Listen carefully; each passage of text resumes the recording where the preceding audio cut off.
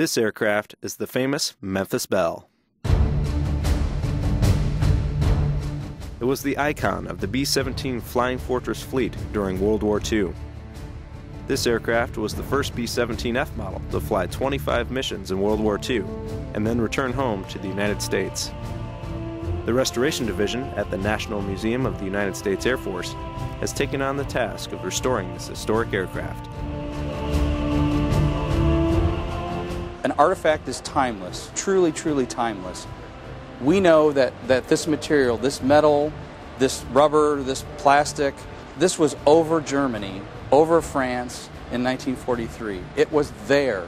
That is not going to change today or 100 years from now. Photos don't do that, words don't do that. They're not physical. That to me is probably the most important reason why it's worth taking the time and energy to preserve an artifact.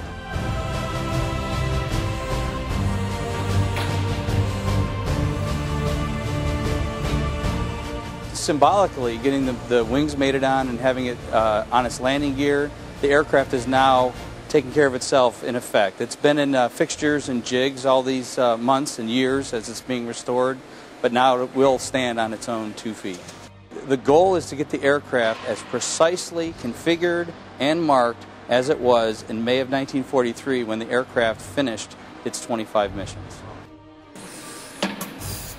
Growing up, you build models of this, and I've always been into airplanes, and now this is the real thing. It's just really neat to be involved with that and to help honor what these people did.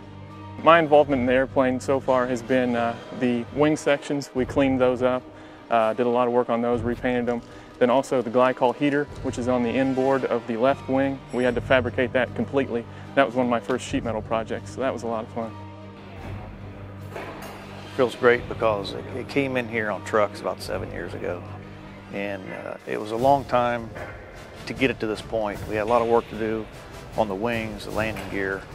Now that it's up on its gear, we can press on the inside, and we still have a lot of repair work on the outside to do, but it's easier to work on now since it's up in the air. It's all one piece. It's a really, really robust, heavy airplane. I mean, and working on this one, you see a lot of the original battle damage repairs that were done during the war, and they're still there. It means a lot to me because I've been an airplane buff ever since I was a little kid. And I took a tour through here when I was probably 13 years old, and I thought, man, this would be the neatest place to work. And now it's happened, and I'm golden. From Wright-Patterson Air Force Base, I'm Ken LaRock.